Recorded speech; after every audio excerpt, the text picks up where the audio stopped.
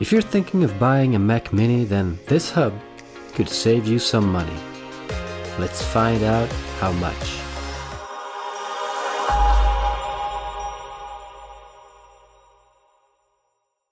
The Satechi USB hub for the M1 Mac Mini is a port provider that sits under your Mini. It matches the Mini so well, my wife hasn't even realized it's a hub yet. Guess I don't get to tell her how much money it saved us.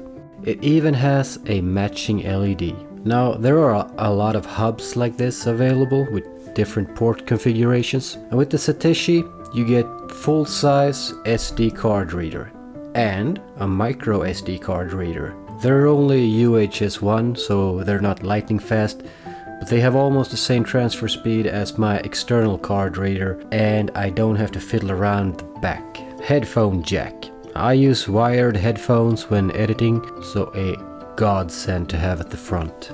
3 USB Type A's. I use them for thumb drives and wireless transmitters for my Logitech mouse. 1 USB C that I don't really use. I've seen people using these for charging devices, but Satechi says you shouldn't, so I don't. The USB-C doesn't support power delivery or video transfer, so no display through that port. All USB ports are rated for up to 5 gigabits per second. To use all of these ports, you have to give up one of your Mini's USB-C ports on the back, thereby losing a theoretical 35 gigabits per second transfer speed. The Satechi hub has one more trick up its sleeve, an internal fanless SSD enclosure. Now this is where we can save some money by buying another thing. Counterintuitive, but stick with me. Now, installation of the SSD is easy peasy.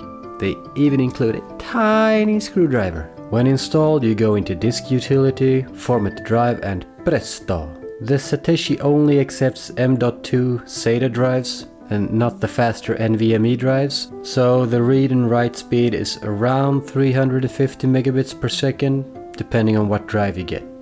Satechi has a list of compatible drives complete with transfer speeds on their website, linked down in the description. I keep my internal drive clean, using it only for software installations. Everything else, videos, photos, whatnot, is on the Satechi drive. So the hub works well, but when do we get to the money part? Okay, let's get to it.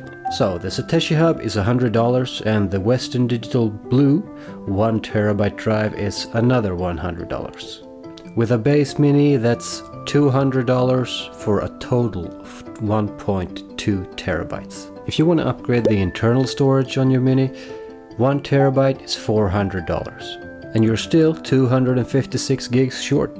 So getting the Satechi instead saves you $200, gets you 1.2 terabytes of storage and some front-facing ports. Plus you can upgrade the Satechi drive further down the line if you need to. They come in up to 2 gigs. And if you absolutely have to spend the extra $200 you saved, then get 16 gigs of RAM. Now the Satechi drive is not as fast as an internal drive would be, but I edit 4K footage in Final Cut from the drive daily and I haven't had any problems with the speeds with the codecs I use. So what about negatives? There have been 2 times when an SD card didn't show up, and on one occasion the SSD itself didn't show up.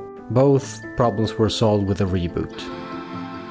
Now in my experience, that is within margin of strange errors with peripherals like external drives and card readers. Another thing is I wish the USB-C cable would be positioned right under the USB-C port, and the slightly added height has me a little worried about added downward pressure on the rear ports. Then again, crossing the cable a bit only bothered me when I inserted it, and placing an object between the cords and the desk takes care of that problem. The Satechi hub is sleek, practical, and makes your Mini look like a pro version. You get external, upgradable storage without losing any disk real estate. It's reliable, silent, and just overall great value for your money. Now compared to an external SSD, you lose portability, but the Mini is not a laptop, so maybe you're not looking for portability. And hey, if you want to turn it into a portable drive later, just buy an SSD enclosure. Until next time.